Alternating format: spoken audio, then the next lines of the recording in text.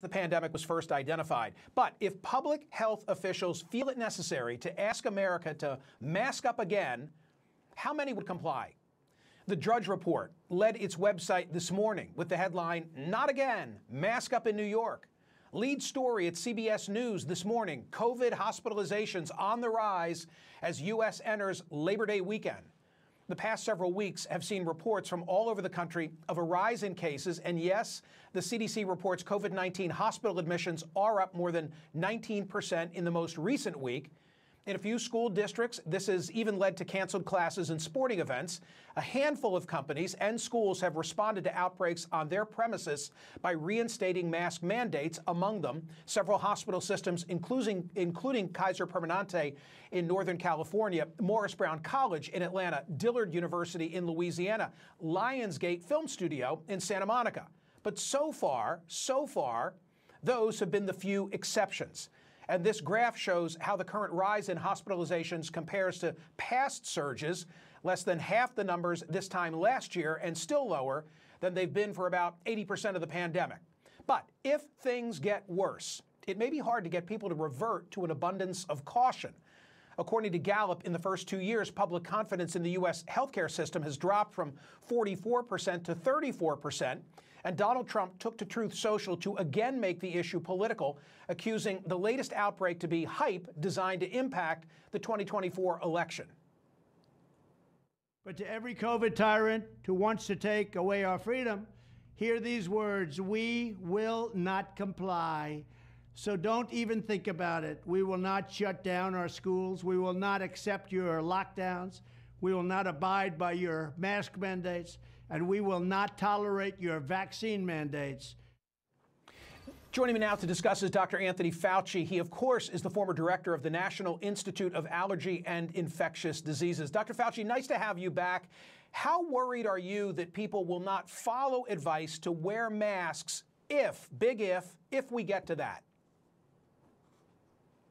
Well, Michael, that's a very good question. As you said, if we get to that, I mean, we're starting to see a surge of cases, as you mentioned, about an 18 or 19% increase in hospitalizations, certainly going in the wrong direction with looks like a late summer and into the fall surge. How bad it's going to get, we don't know. As you know, this is a very unpredictable virus, has shown us that over the last 3.5 years. I am concerned that people will not abide by recommendations. And we're not talking about mandates or forcing anybody, but when you have a situation where the volume of cases in society gets to a reasonably high level, particularly the vulnerable, those who are elderly and those with underlying conditions, are going to be more susceptible and vulnerable if they do get infected to get severe disease leading to hospitalization. We know that. That's a fact.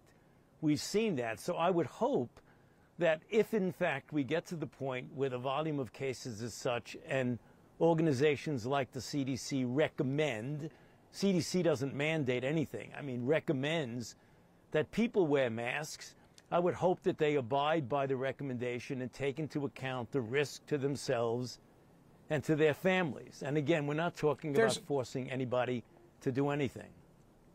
Totally understood. There is a perception out there by many, how many I don't know, that they don't work and that the data concludes that they didn't work in the first go-round. Respond to that on masks.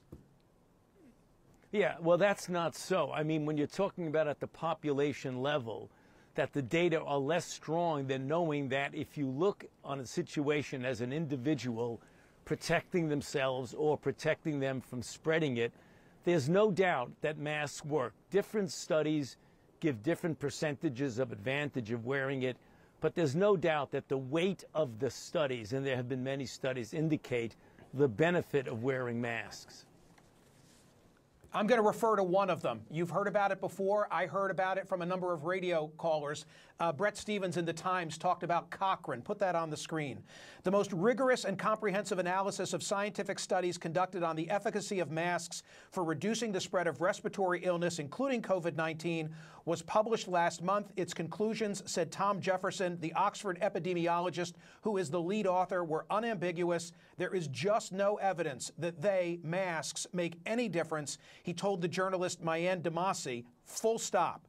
But wait, hold on. What about the N95 masks as opposed to the lower quality surgical or cloth masks? Makes no difference. None of it, he said. Well, what about the studies that initially persuaded policymakers to impose mask mandates? They were convinced by non-randomized studies, flawed observational studies. How do we get beyond that finding of that particular review? Yeah, but there are other studies, Michael, that show at an individual level for individual. When you're talking about the effect on the epidemic or the pandemic as a whole, the data are less strong. But when you talk about as an individual basis of someone protecting themselves or protecting themselves from spreading it to others, there's no doubt that there are many studies that show that there is an advantage. When you took at the broad population level, like the Cochrane study, the data are less firm with regard to the effect on the overall pandemic. But we're not talking about that. We're talking about an individual's effect on their own safety. That's a bit different than the broad population level.